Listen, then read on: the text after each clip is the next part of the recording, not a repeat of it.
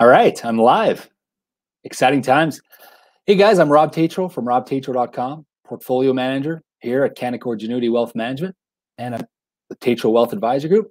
Thanks for joining me today. Pretty excited about the show today. We got a crazy day in the markets today. I will talk about that.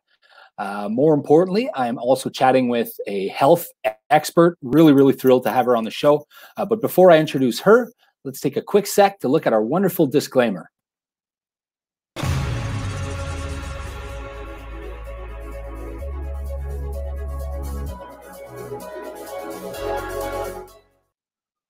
All right, that basically says do not take this as investment advice. If you're a client, great. But if not, regardless, you need to talk to your advisor before making any decisions. Certainly don't make decisions based on this show.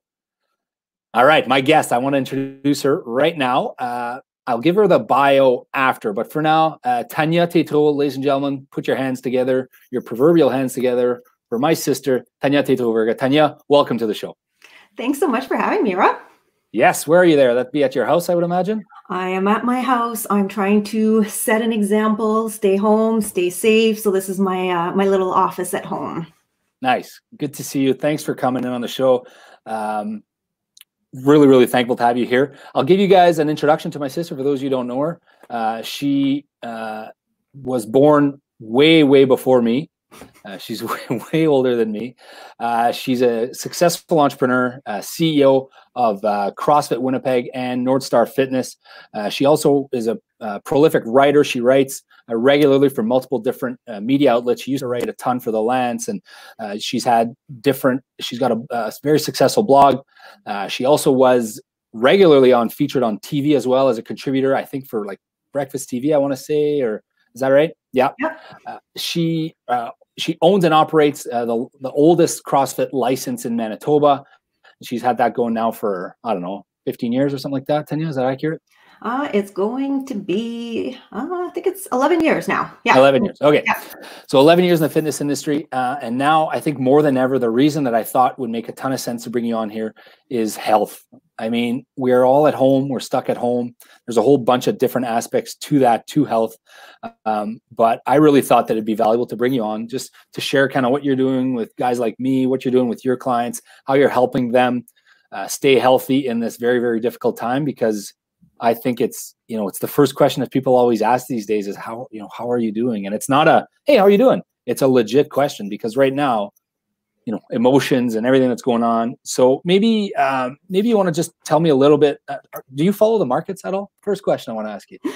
Well, see, I actually don't, and it's kind of embarrassing to say it, but the reason I don't is because I have someone that I trust to look after my portfolio. So I actually don't really follow it very much, but my husband does. He said, he told me something, he said that like today was a historical day, that there is the oil prices are going crazy or something like that. So I don't know the whole story about that, but oh my goodness, Tania, this is crazy. I have to share this. This is so crazy. So a price for a barrel of oil, 1 barrel of oil usually trades on futures contracts. So, they accept delivery for this barrel of oil at a future date. These barrels were trading at 20 to 25 bucks. This is kind of the all-time-ish low prices for these barrels. Now, the May future contracts are for accepted delivery for tomorrow. This morning, had a chat with my dad, and he goes, yeah, there's nowhere to put this oil. Like, I wonder what's going to happen. So if you buy a barrel of oil today, you have to accept delivery for it tomorrow. That means you have to store it somewhere, like, in a tankard somewhere, or so you have to store it somewhere. And lo and behold, he's like, I don't know where people are going to store this oil. There's nowhere to store it. Like, no one's using oil, right? So we have all this supply, no demand. You got to store this oil somewhere. Tomorrow is the day for delivery. So guess what happened to the price of oil? It collapsed today. And I don't mean collapse like down 10% or 20%, Tania.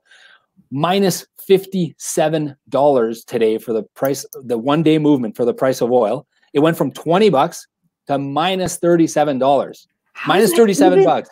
How is that even possible? What does that actually mean for people who have these now? So if you bought a contract for delivery of oil tomorrow, you got $37, you were given money, and you're going to be receiving a barrel of oil tomorrow. So you get 37 bucks and you got the barrel of oil. Or put in a better way, you have to pay people to get rid of your oil right now. And we're not talking $1 or $2. You have to pay $37 to get rid of a barrel of oil today. I cannot believe I am saying that. How do I get rich on this, Rob? Well, you can't.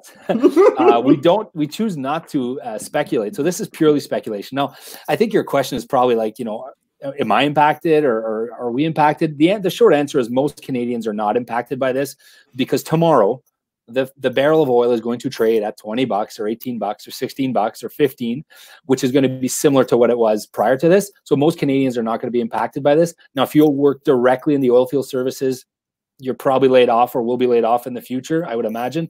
But for you and me and anyone who owns kind of a balanced portfolio of stocks, you're fine. This is not going to impact you directly. The people that got wiped out today are the people that are speculators and are gambling and are trading on futures markets.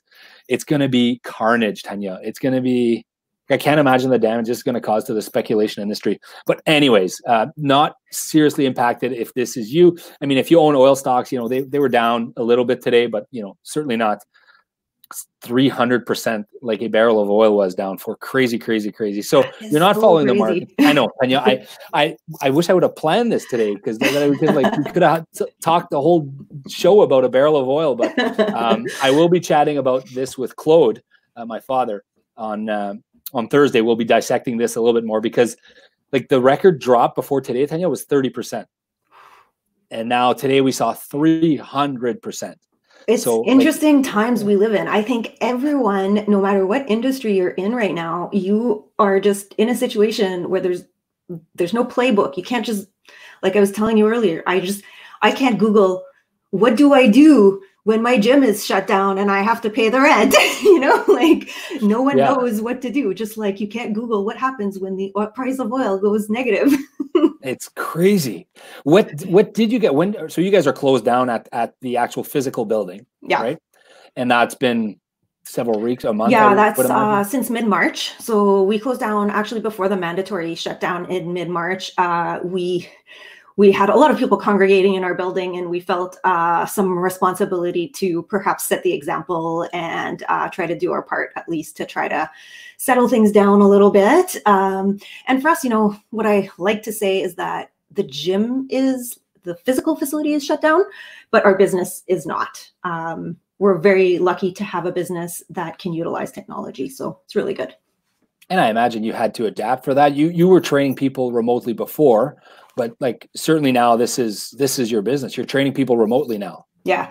So I had experience doing this a long time ago. And so this is for me actually something that I'm really, really passionate about. You're saying earlier, everyone's asking like, how are you doing? And people are generally concerned for us.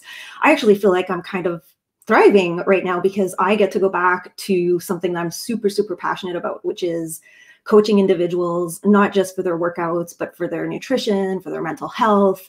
And we live in wonderful times where we have the technology to do this. So if people ask me, how am I doing? I'm doing fine. And in 1918, you wouldn't have been able to train people remotely. We didn't have that. So now you have that opportunity.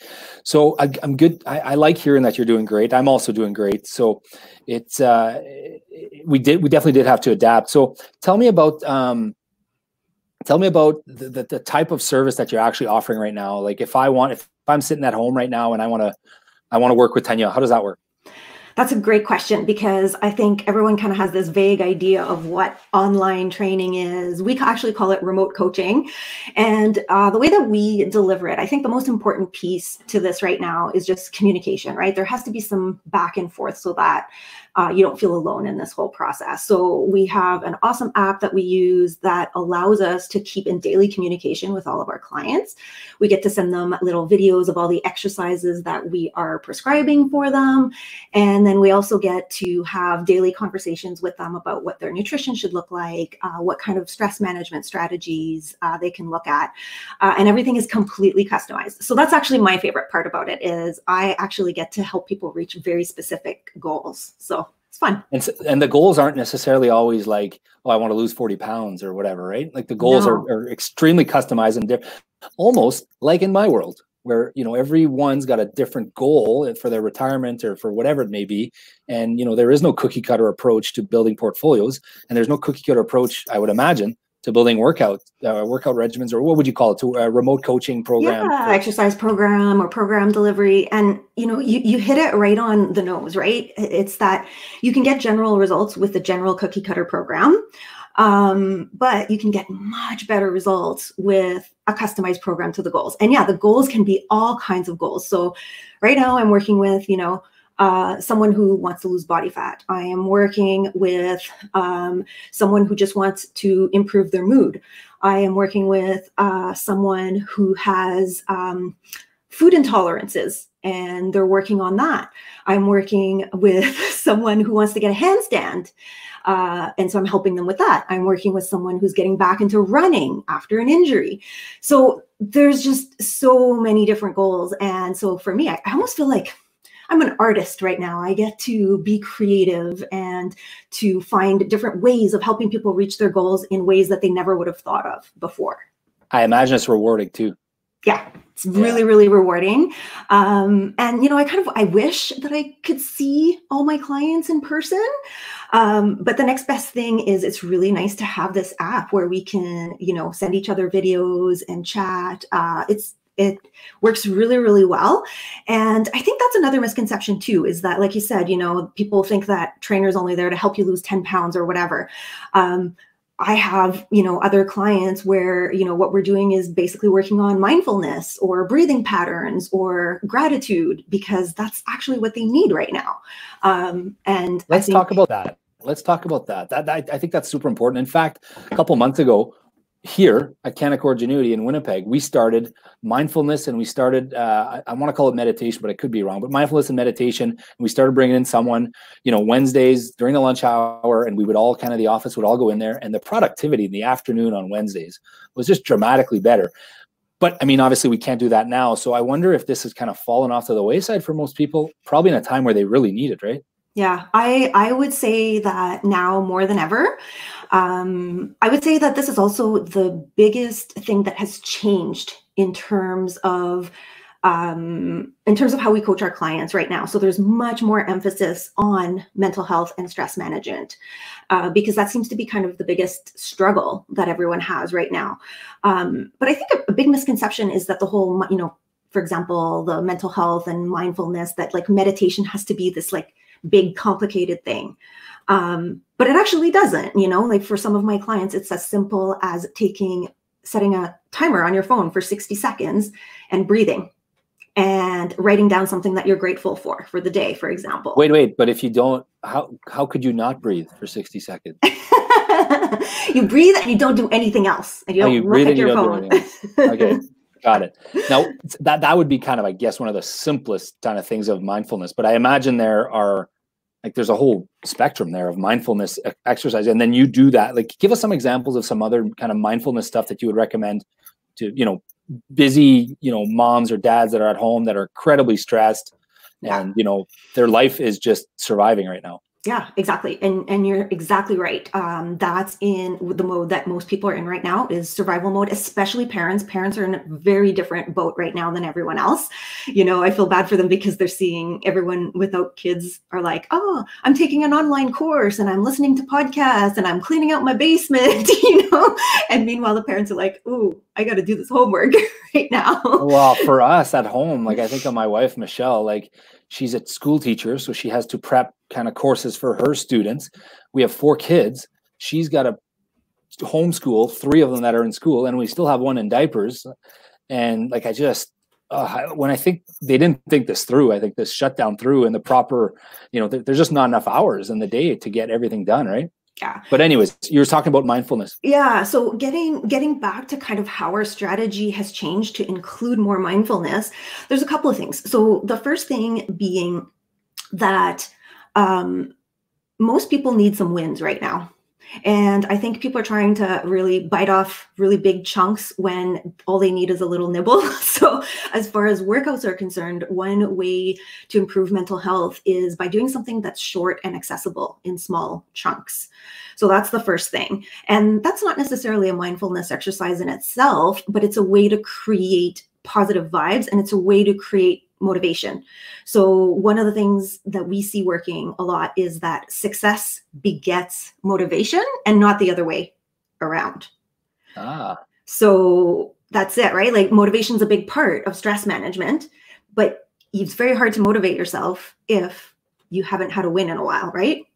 Yeah. You know, I think of on this show, even when I started this show, however long ago it was, I told my viewers, and I'm telling them now, there will always be some parts of good news on this show every single time, because we need to be reminded that as shitty as this is right now, as terrible as we all feel, you know, some things are turning around and things will get better. And so a part of me, and you know me, Tanya, I'm an incredibly positive person, and you are too. And I think it's that whole mindfulness getting wins. And I keep reminding my clients of the small wins. And, you know, whether it's flattening a little bit of the curve, or whether it's, you know, maybe a vaccine's on the horizon, or whatever it may be, part of that is to continue to deliver that every single day. Yeah. And so we apply that to fitness too, right? So what we do in our coaching is provide bite-sized wins and then build on that momentum and get that to snowball. So another example of things that we might give is we might give a sleep hygiene prescription, because sleep is one of those things that can really help with stress management. Another thing that we might give. Sorry. So what does that look like, a sleep hygiene prescription? Sleep hygiene. So that might look like, okay, everyone's going to hate me here, but if you do it, you will love me. It looks like perhaps turning your phone off an hour before going to bed and not looking at social media. It might. That's a big one. That's a huge one, right? Yeah. So that can be a big one. But then as a coach, my job is to give you something that you can look forward to that will replace that. So these are the kinds of things that we do with our clients, where we say, hey, you know what, like what would you really look forward to after you put the kids to bed? Would you look forward to a bath? Would you look forward to curling up with a good book? All right, well, let's do that instead.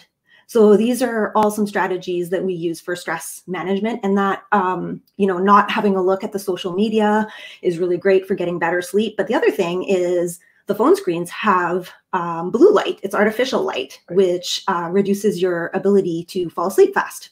So that one simple thing can make a huge difference in someone's life. So just one example of one of the little things that we might do to help people out. Okay, I want to ask you concretely about, or specifically about, like the actual stuff that you can do in your basement. So I know, okay, I can go out and I can jog, you know, I can go and I can run around St. B. I can do that. But let's say I'm a viewer right now and I'm watching you and I'm like, Tanya, what can I possibly do in my basement or in my house? Maybe I'm in a condo, maybe I have a smaller place. What do I do to stay fit? How would you custom create someone for? Oh man, you know? This is like my dream, Rob. This is like, you're asking me to like paint a picture here. I would ask you what your goals are. And then I would ask you what your either limitations are, if you have any injuries or anything like that. Then I would ask you whether you have any equipment. And if you don't, that's totally fine. I have been coaching dozens of people who have absolutely nothing at home, and I've given them a different workout every single day for the past month. So, I mean, I can't list all the exercises here, but the amount of body weight exercises that we can prescribe is endless. Yeah, and a body weight exercise is, just for viewers, is something that doesn't use actual barbells or weights or no device. Yeah, it's your body and your weight. Yeah, so you might think of, you know, if I said name some body weight exercise, you might think old school gym class, you know, sit-ups and push-ups and squats and those kinds of things. But that's just the start of it. And, you know, I have a background in gymnastics. And so, you know, that's something else that we can include is some flexibility training to help prevent injuries, and all of that kind of stuff. And so we've been giving everything from running programs to gymnastics, you know, not like tumbling and doing flips, although if you're into that, that's cool too. I have a client who's doing handstands right now. She's doing amazing. But if that's not your bag, if you're kind of just starting out, there's so many things that we can do to help, you know, make your core stronger. And then the other thing that we've been doing is we've actually been using household items. So a backpack, a duffel bag filled with books. Put stuff in there. Oh, yeah. Like weighted squats or something like that. Yeah, it works really, really well. Yeah. Or like a 2-4 of cans in a backpack. You could do that too. Yeah. So you talked a lot about, you touched on the fact that you played gymnastics as a kid. I just want to share with our viewers a little bit about me growing up with you and my brother, Charlie. So we had, you were the oldest, obviously, and I was the baby. And Charlie and I played a ton of sports, and you actually didn't play that many sports. And it's funny, you went in university, you did math, you did logic, you did philosophy, you know, you were so far, I think, from owning a gym, a fitness center, and becoming a trainer. So, you know, I always thought I'd be the superstar athlete, but look at me now, I'm out of shape, and here you are, the one that was, you know, in theory, not the greatest at sports, and now you're incredibly coordinated, showing everyone how to do things. So what happened, and how did things change? And like, did you ever see yourself here? Like when you were 15 or 20? So interesting. That's such a good question. I mean, if I look at the path that got me here, I think CrossFit played a huge part in it. So my business now is called North Star Fitness, because we don't just do CrossFit, but CrossFit played a huge role in that. And that is because it's a very kind of inclusive way of working out. And I think, you know, where we grew up, it was a small town, and, you know, the idea of athleticism where we grew up was mostly team sports. Would you say that? Oh, Mostly, that's all we did. Yeah. We played in the winter, then we played baseball, and then we'd sneak in badminton and curling and you know, you name it, any team sport we could, and that's it. And it was all the same guys that played the same sports. Yeah. So I think that I would have played sports more as a kid if I had more like individual sports available to me. Like, I think I would have really been into martial arts and gymnastics more if I would have done it longer. But I think the reason CrossFit made it fun is because CrossFit is it's cross training, right? It's a mix of all kinds of different training. And so it attracts a lot of people because you're likely to like at least one of the 30 or 40 different things that we do in CrossFit. And so part of why I liked it is because, you know, I was good at the body weight stuff, the gymnasticsy stuff. And it was the first time in a gym I got to do that. Yeah. Well, I remember going to like provincials and stuff, and you were doing gymnastics, and I think like you won some medals at the provincials and stuff, if I recall. Yep. Yeah. Okay. So I guess it kind of did make sense. It kind of was a natural flow from that. But there's something, so the reason though that I think I ended up in this as a career, because no, you're right, I never ever would have thought that this would have been my career. I thought that I would have been, you know, like a math professor probably, or something, or a philosophy professor. It seems so odd to say that now, but yeah. but here's the thing. I work out 100% for mental health. It makes me happy. And I do it out of need. When I was in my teens and 20s, I suffered a lot from depression and, you know, anxiety, and I was diagnosed as bipolar. And this was a really, really rough time in my life. And this seems, you know, interesting to say now, but I would say that out of every single thing that I tried to alleviate depression and make myself feel better, the thing that had the most impact was physical exercise. And so when I set out to open my business, it was purely to make more people happy, to bring more happiness into people's lives. So that's what I'm doing today. Good for you. Thanks for sharing. There's a question here, a couple comments, but there's a question here from one of our viewers about recommendations for meditation or mindfulness apps. Okay. So a lot of it depends on your personality and whether you're a beginner at it or not. So my favorite recommendations for people who are just starting out with a meditation practice would be something like either the Calm app or the Headspace app. Another one that I haven't tried, but I hear really good things, is the 10% Happier app. So those are really good ones if you're just getting into the habit of it. And I do recommend, if you're just getting into the habit of meditation, that you try a guided meditation. It's a lot easier than just saying, I'm going to sit here, and your brain starts to kind of. So these apps, the guided meditation apps, like they'll talk to you and they'll, you know, talk you through your breathing and stuff like that kind of thing. Yeah. Okay. And then another one that I really, really enjoy, because it's set up as a course and it's set up as a progression where it kind of teaches you. And if you are more interested in the science of it, the science of consciousness, the science of mindfulness, I personally use Sam Harris's app, Waking Up, and I really, really enjoy that one. It is a little bit more cerebral and philosophical, I will warn you.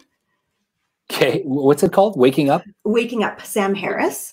And the other two that I mentioned that are good for starting out are Calm, Headspace, and 10% Happier.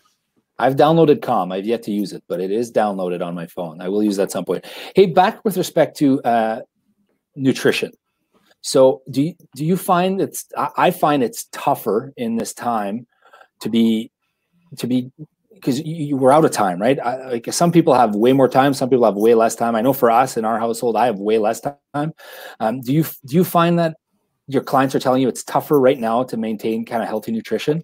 Yeah. So the main things that we're hearing a lot are I'm at home and therefore I have trouble structuring my day in such a way that I'm not eating all day.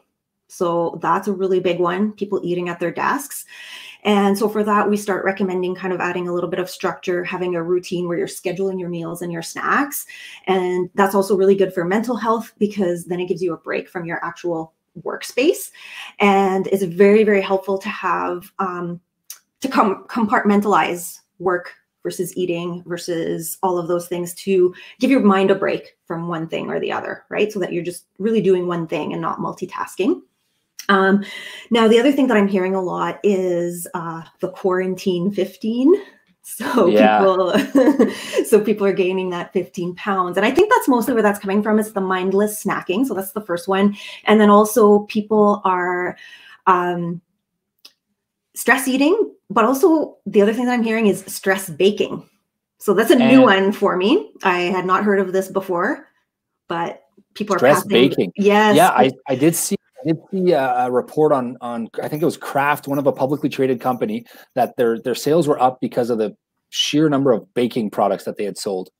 And I guess you see it on Twitter and whatever, right? Instagram and stuff. How about stress drinking? I would imagine that's happening too. That is definitely another one for sure. So this is all part of how we manage stress. And in general, with nutrition, I find that it's not that people don't know what to eat or that they don't know, whether they're eating too much or not. It's navigating the emotional components of food, right? Navigating this idea of comfort eating or this idea of eating for boredom or eating as a reward, let's say for working hard or getting through the day, right? So this is a really, really common thing. And so what we try to work on is habit changing. Right? So every habit is built on a trigger. Something happens and then you react to that thing. So if you can create just a little bit of space between that thing happening and your reaction to it. So something stressful happened. I saw something I didn't like on social media and I'm going to go to the cupboard and get some chocolate chip cookies. How can I create a little bit of distance between those two things happening and maybe have a glass of water in between, or maybe think about why that thing stressed me out before I actually have the cookie. So these are the things that we're working on with our clients. Nice. Speaking of clients that are kind of busy and have limited time, I imagine you have limited time to think. This has become kind of something that I definitely see in my own clients is, we're doing a ton of communication right now. This is really our time to shine for us because, markets are in a frenzy and people need that stability. People need to know. I imagine it's the same thing for you, right? Like people can't think about what they need to do in the morning. So that's why they choose to work with you, or in the evening, or when they should work out, or what they should be eating. And you just tell them exactly what to do so that they can kind of focus on the other stuff. Is that right? Exactly it. And so it's interesting. I almost feel as though this pandemic is just shining a spotlight on the importance of what we've always kind of been presenting, or what we've always been doing for our clients, which is providing structure, providing accountability, and providing stress relief in the form of, hey, look, I have a plan for you so that you don't have to worry about it. You don't have to think about it. So we know that decision fatigue is a real thing. We know that the more you have to think about, the more options you have, the harder it is to make good decisions, especially at the end of the day after you've already made 100 decisions, right? So if you can get an expert to make those decisions for you, then you can save your energy for actually getting it done. That's the beauty of it, right? Yeah, it's why I love it so much, is that I don't have to think. I just, I check out check out the video or the email or whatever. And I know I just have to do that, and then I can go on with my day, and I feel good about myself. That's exactly what our clients are telling us. This is what we hear over and over again. And it's so interesting because you think, oh, people are going to say, oh, you know, I love this exercise or I love this workout or whatever. But no, what people are saying is, I love that I don't have to think about it. It's what my clients say about us too, right? It's like, I love that you're just taking care of it. I don't have to think about it. You're there. There's a plan in place. You remind me about it, and I don't have to think about it. It's a decision because people are busy dealing with their own lives and dealing with their own kids and dealing with their own whatever's going on in their lives, which is incredibly busy right now. 100%. How about staying active? What do you recommend for people to like? So obviously you recommend. How about like any other ideas for staying active, like tricks or tips that you've thought of that you think might be useful? So a few tips that I can give you is, other than having a structure and a routine, which I think is even more important. It's absolutely critical right now. Even if you're not the kind of person who strives on a routine, it doesn't really matter the type of exercise that you do. But if you tell yourself that in the morning after I do my homeschooling with the kids, I'm going to go for a walk with them. Well, that's physical activity. So routine or structure is the first thing. Secondly, you can go a few different routes in terms of workouts. So, I mean, for us, we're mostly working with clients who have some experience working out in the gym. And so what we're trying to do with them is to create some semblance of a routine that they recognize and something similar, something that they're used to. But that's not necessarily the case for, you know, the public at large. And so advice that I would have for someone who, you know, might not have experience in the gym might be completely different. And what I would say is be kind to yourself and know that walking the dog counts. That's exercise. Playing, you know, well, I guess we can't really play sports together, but if you wanted to go, you know, bounce a basketball and shoot some hoops in your driveway, that counts as exercise. So these are all things that we can do. Doing a yoga video, a YouTube yoga video, that counts as exercise. And where I would caution people is to pick something that has a little bit of structure as opposed to just kind of, oh, today I'm going to do this. Today I'm going to do this. Today I'm going to do this. Because it's really hard to build a habit if you're just kind of cherry picking, and it's hard to see results. So my advice to people is the same as it has always been. Figure out your why and a goal, and figure out, once you figure that out, make a plan. And if you don't know how to make a plan, get someone to help you make a plan. So maybe you want to start running, right? Then get someone to help you make a plan to run. And then you could be accountable to that person as well, right?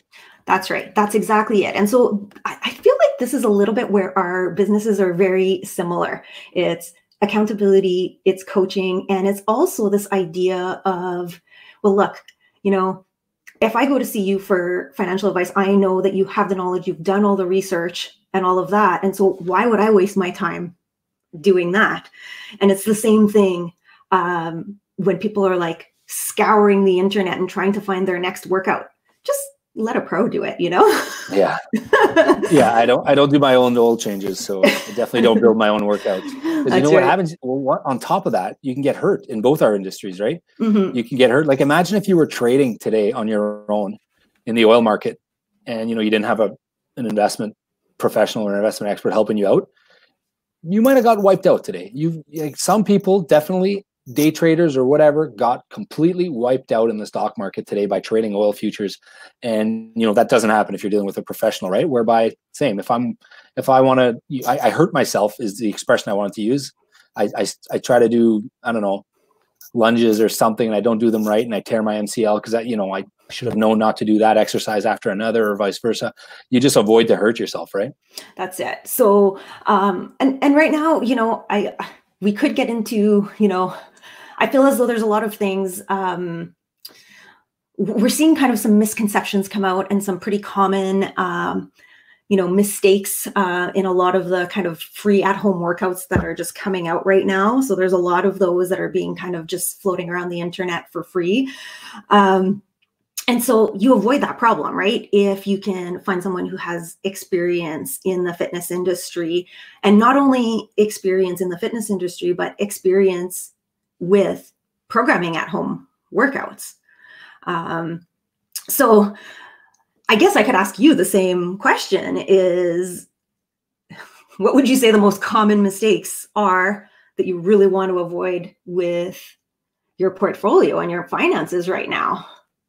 Yeah, I think right now is a time where if you're trying to do this on your own, and if you don't really have a good investment advisor in place, you could have got hammered, because you know what happens with the retail investors. So people like you, Tania, and people like the viewers out there, is that they're always historically wrong. And you know why? It's because fear and greed move the market. So fear is the emotion that makes you sell. Loss aversion.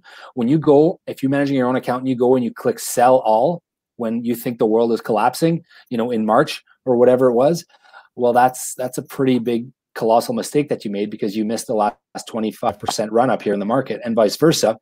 Are we seeing that happen a lot? Oh, well, that's what happens, right? Yeah. It's called capitulation. So what happens on the way down in on the stock market, Tania, is if you have more sellers than buyers, the stocks go down, right? Mm-hmm. And there comes a point where you see the news, 6 o'clock news, you watch that tonight. Oh my God, I'm down. Check the next day, call your advisor, sell. More selling begets more selling, begets more selling. And eventually you get to the point where there's no one left to sell, right? So everyone who wanted to be out, everyone who should not have been in the market, everyone who wasn't invested in a properly diversified portfolio, or anyone who wasn't able to handle it emotionally, is now selling, and they are out. So once those people are out of the market, there are no more sellers. So then you have just the buyers, the smart money, guys like me and other portfolio managers who are coming in, cherry picking, buying individual securities, shoring up portfolios with quality assets. And who made money on that? Well, the people who lost a ton of money are the people who, tried to do it themselves and sell because they let their fear take over, right? So I'd say that's the big one. The other big one is saying that this time it's different. Right. That's a big mistake to avoid. If history repeats itself, we know this, as I've studied this my whole life. I've studied behavioral finance when I was doing my MBA, and like as much as we think it's different, it's always different, right? In 2001, they drove a plane in the World Trade Center. In 2008, banks were going bankrupt. In 1987, there was an extreme credit algorithm and credit crisis. In the 70s, it was oil. Anyways, world wars, the Great Depressions. It's always different. But it's the behavioral pattern from individuals during extreme market crashes or extreme market volatility is unfortunately always the same. And we've seen it, we've studied it, and we're ready to deploy and to act on that. And I think that's the key difference in working with a pro, is that, I never want to be the guy who's ever going to tell my clients, just don't worry about this, sit still, we got this. We want to be letting our clients know what we're doing in their portfolios. So that way, you talked earlier about communication. So I think the biggest mistake is trying to act in a time of extreme volatility when you don't really know what you're doing. Right. That's and you're kind of becoming in in a reactionary state as opposed to using the data, right? Yeah, and you're not healthy in that state, right? Like you're not making healthy decisions, you're not making smart decisions, because, and how we know is I'm kind of lucky in a way that I have, hundreds of people who can call me and ask me for my advice, and they do. But the thing is, they only do so all at the same time, right? In times like this. In times like this, it's like a pack, right? It's like a herd, and the herd acts in the same way. So when my phone starts ringing and people want to sell all their assets and they want to sell all their stocks, that's when I know I have that barometer. I know we're getting kind of close to the bottom. And the reverse of that is also true. When my phone's ringing off the hook and they're saying that your neighbor or their cousin made a ton of money in Bitcoin, or made a ton of money in cannabis, or made a ton of money in, insert panic euphoria here, the tulip bubble in Holland in the 1300s. That's when we know that we need to be trimming our stock positions, because the reverse is the same, right? Like when you get too many buyers, when everyone hears about how much money other people are making, it kind of props up the market with more buyers. So we have to be careful in both those situations. So it's incredibly important we are so disciplined, Tania. Like there is no one on this planet that is as disciplined as my father and I and our team is when it comes to investments and investment strategy. We're methodical, probably to a fault. We probably spend way, way, way too much time on this than we should, but we're both passionate about it and we both love it. So I mean, it's so interesting because I'm hearing you talk and I could just like change one or two words and it would describe exactly how I feel about exercise program design. When I hear you talking about portfolio management, it's exactly... I thought you were going to say you sound like your dad. Well, that's true.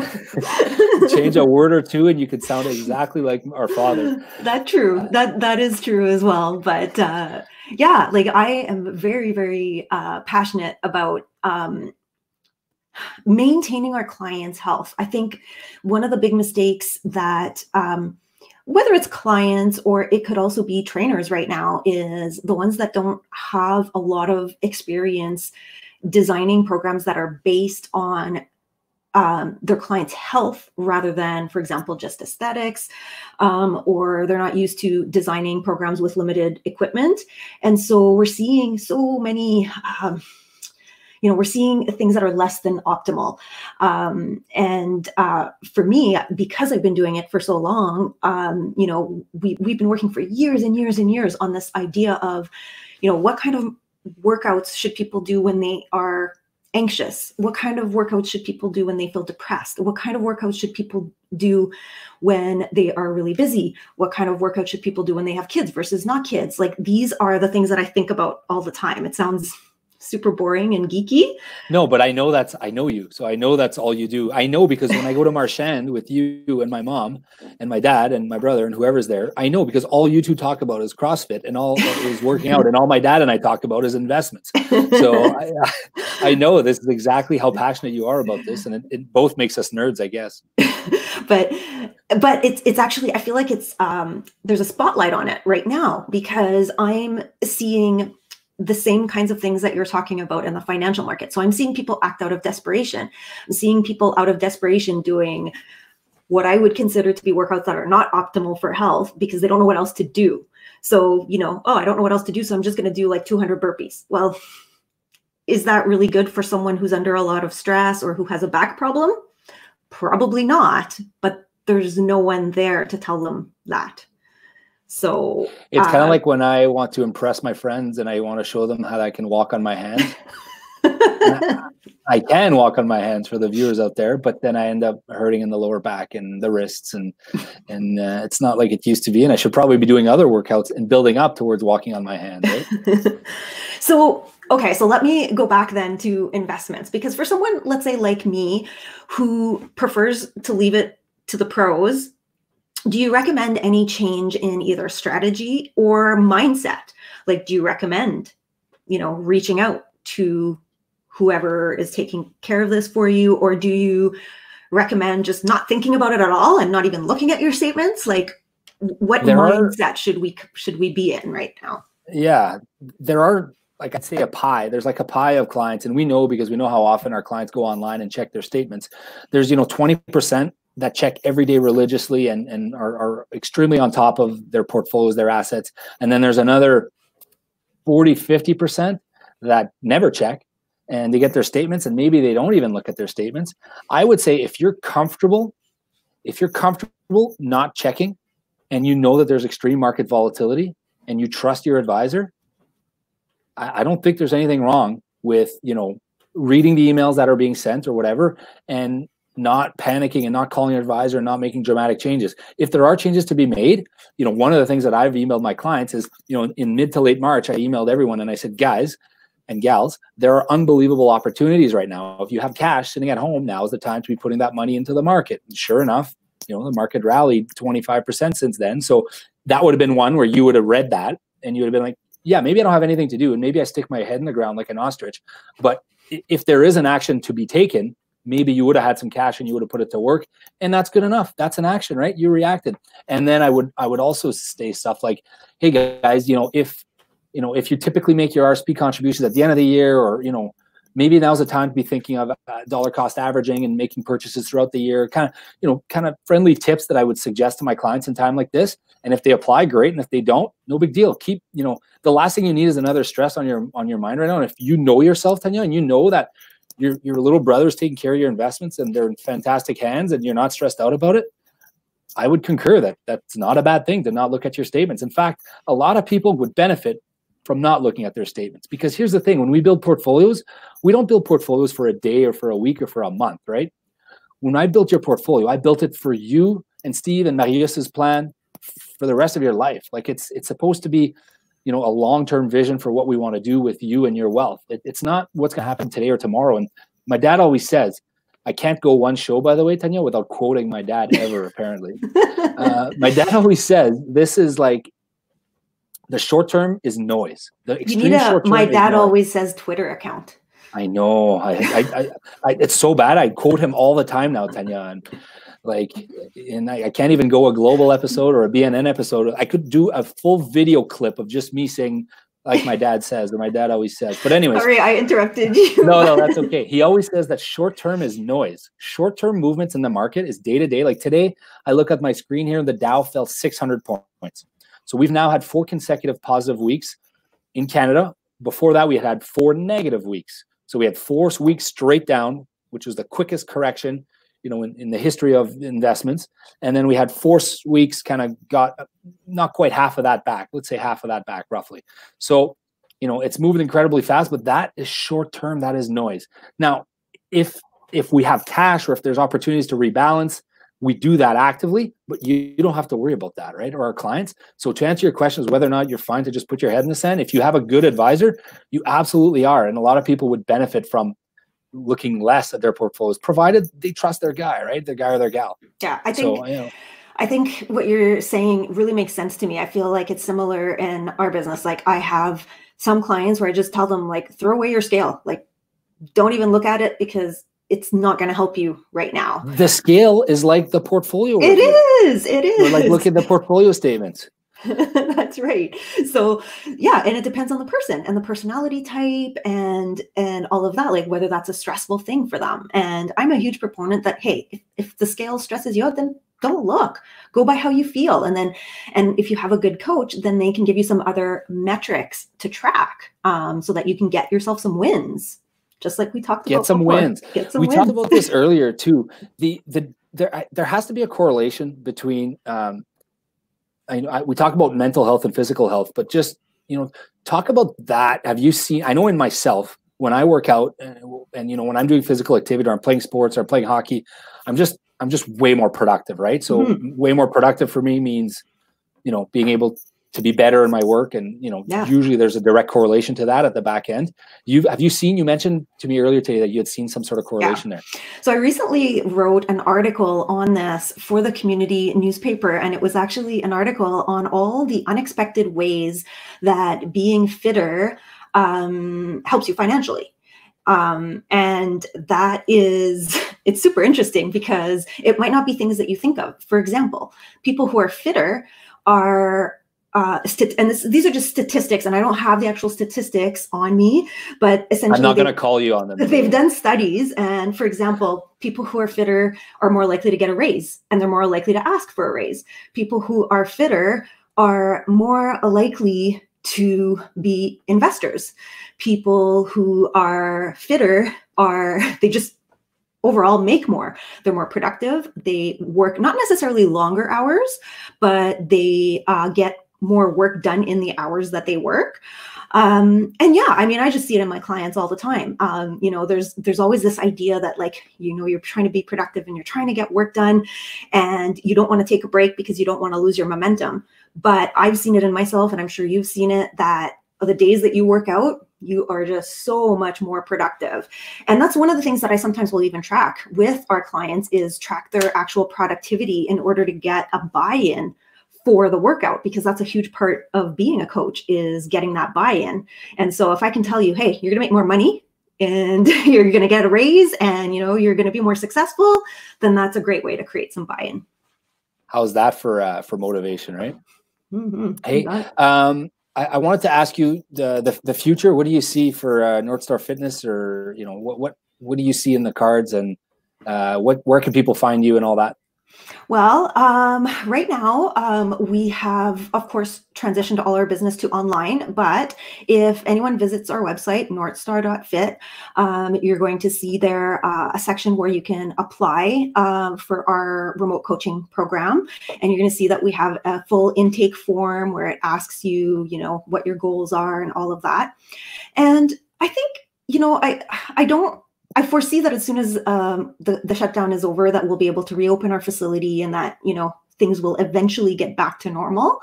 But I think what will come out of this whole thing is, for us, the ability to kind of hone in on our vision to really, really be able to help people get better and be happier and provide more customized, personalized service. Because we've found that we kind of shine in this situation, and so I think we can take that into the future. I think we're going to see that a lot. This is definitely a time to be shining, if ever there was one, and that's the attitude I take every single day when I wake up. It's like this is what I've been training my whole life for. This is the time that my clients need me the most, and it's for me it's exhilarating. I love it. I love the pressure. For me, I love it. And it sounds like you're thriving in it too. Well, and I think not everyone is going to have such an easy time. I think the fitness business is going to get hit really, really hard by this crisis. I'm seeing, some of our colleagues, having to kind of ask for charity and things like that. And it's going to be tough times. And I think that things will change. I think you're going to see kind of a separation in the market for fitness. I think you're going to see kind of the middle disappear. So you're going to see kind of all of the people who are giving a more personalized, customized service are going to come out of this stronger than ever. And I think that the big box gyms also will come out of it stronger. I feel like the middle guys are going to struggle a little bit in this situation. And so, we're kind of trying to position ourselves in a good place through all of this by giving a more personalized service. Good for you. Hey, I just read a headline here, Tania.